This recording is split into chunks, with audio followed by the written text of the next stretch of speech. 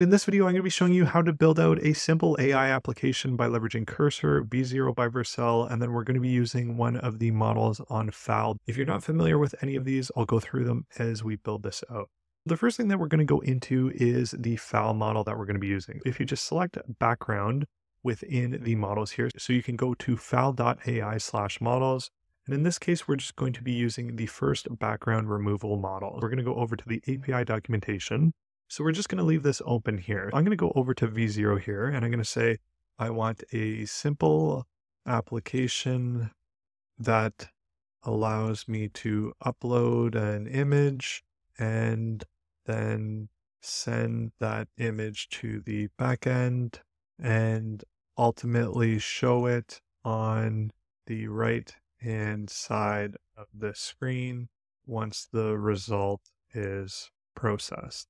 Make this page also have a simple nav with a title and a footer. So V0 is essentially a really great way to build out React components. It does really well with Shadcn UI as well as Tailwind, and it's built by the team over at Vercel, which are some of the best front-end engineers out there. Here we see our simple component.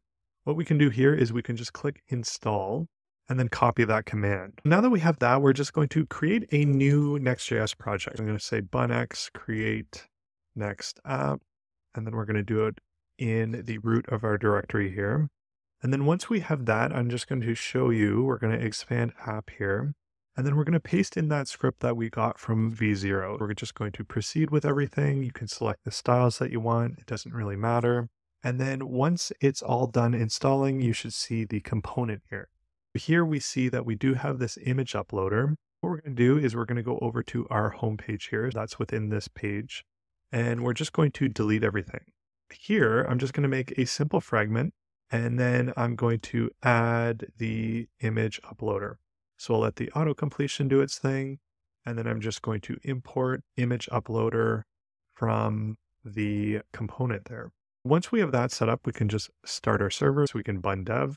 Here we see our image processor. So we have the ability to upload things and then our process result. So once we have that, what we can do from here is we can open up what's called the composer view. So on Mac, it's Command-Shift-I. It's probably going to be similar on Windows as well. And then what you can do here is you can select the files that you want to pass within the context. So I'll just select the image uploader as well as the page. And then I'm going to give it a little bit more instruction. So I'm going to say, I want to wire this up with a fal.ai model that removes the background from images, use the image uploader front end component for the UI and the front end logic, and for the back end, let's make a server action that handles the BG removal from fal. So at this point, what you can do is you could go over to fal and you could paste in the documentation, but I'm going to show you a little bit of a trick. So within Cursor, you can go at docs, and there are a ton of docs built in here. So you'll see I've already put in this fal BG remover. I'm going to show you how to do that in a second, but there's a ton of different things in here. Use Amazon docs or other docs like Next.js or LangChain or other stuff like that. But if you want to add your own, is you can simply just copy in the URL for the doc, and then you can submit that. And then you can name it whatever you'd like. So I've already done this. So within here, if I just go docs now, we see that we do have the fal BG remover, and it was just indexed. So it was just indexed before recording this video. I don't need to just copy and paste like a caveman that information from the website. I can just index it directly within Cursor here. I'm going to submit that. And then what it's going to do, we do see the website there within the chat interface. So it is referencing that. And then the cool thing with the composer view is it's not just going to reference the context of the files and interact with those particular files. It can actually make files from scratch. In this case, we see our actions.ts, which our Next.js project currently does not have. And then we see the correct way in terms of how to set up the fal model. So you can also reference this with the documentation if you like. Then from here, we have the tweaks to our front end. It's going to have a diff, and you can also go through this line by line. You can just Command Y each different section of the diff and accept it one by one, or you can just accept the whole file. And the other great thing with Cursor is if you are a fan of just using your keyboard, you can just tab through everything, and they also have key bindings for basically everything that you want to do within the workflow. So here we can just accept each of these different files, or alternatively, if you want to accept them all, you can just Command Shift Enter and you'll be able to have all of those changes applied. So you'll see all of those different check marks there. Here we'll exit out of the composer. Then we're just going to have to get our API key from fal. So I'm just going to go over to keys. We'll add a new key and we'll call it BG removal 2. And then within our project is we're just going to create a .env.local. And then you can just paste in your key like that. So fal_key and then paste in the value. So then you can save that out and close it out. So once that's done, what we're going to do is we're going to go over to our server.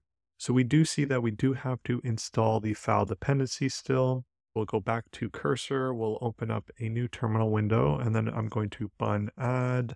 And then we're going to install the fal.ai client there. Now we just need a photo to test this. So here I'll just save out this great photo of this giraffe here.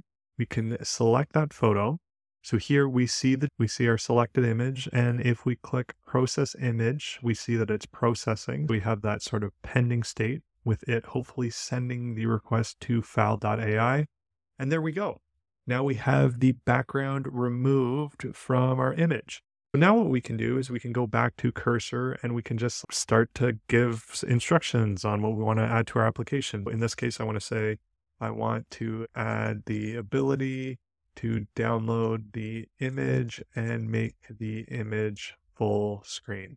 What I did there is I Command K to open it up. Again, it's probably going to be similar on Windows. And then here you're going to see it go through and make some diffs to apply some updates. That download image feature, the toggle full screen. In this case, we're going to accept them all, but you can also Command Y to accept them one by one. We're going to accept them, save out the file again, then we're going to go back. Try this again. We can just select our image, process image, then we see it's processing, and then we'll see, now we have a download image and a view full screen. So view full screen, we can click away, download image. It opens up the link to the image.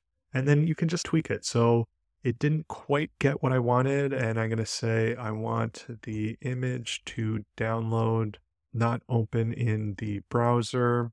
And I want to add an X in the full screen view to close it out.